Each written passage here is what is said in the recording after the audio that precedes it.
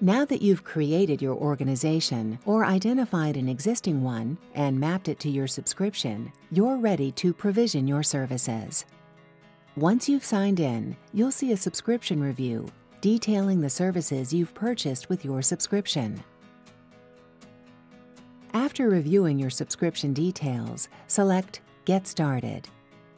In the Meetings Settings tab, set up your Webex meeting sites.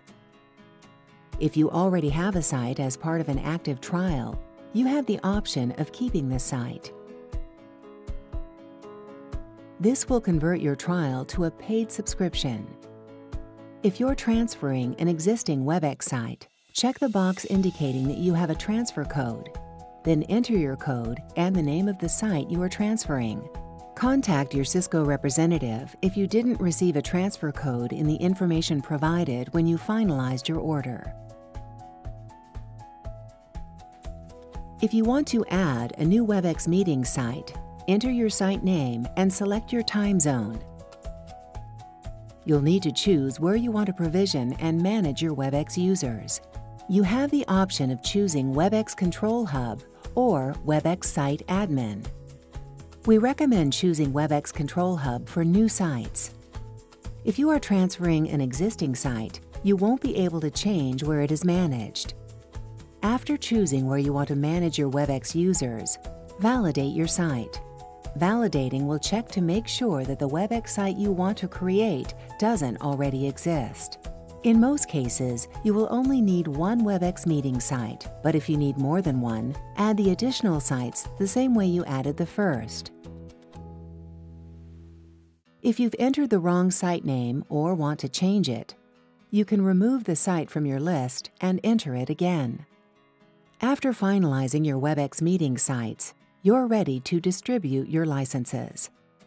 All of your licenses must be assigned to a site, and each site must have at least one license added to it before you can continue. The number of remaining licenses is displayed so you can easily keep track. Once you've distributed your licenses, select Next. Confirm your meeting's settings. If you ordered Webex Audio, you'll see the details of your audio subscription in the confirmation. Confirm your settings. Under Enterprise Settings, create your SIP address.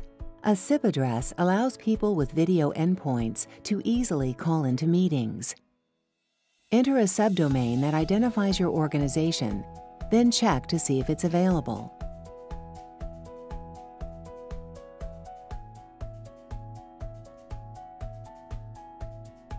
With your subdomain reserved, save your address.